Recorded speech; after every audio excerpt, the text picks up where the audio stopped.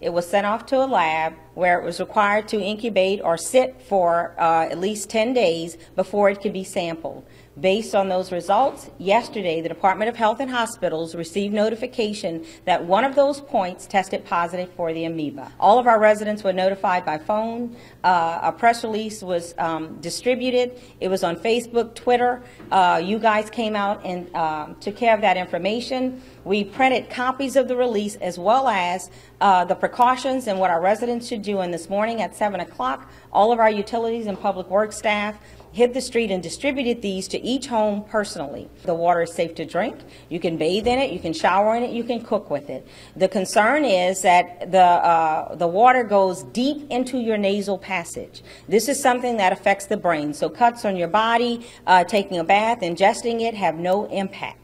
However, prior to a chlorine burn, which again, it's not anything with fire or lighting, what it is instead of injecting ammonia and chlorine into our water treatment system, the ammonia was removed and we're sending free chlorine through the system. That will take place for 60 days.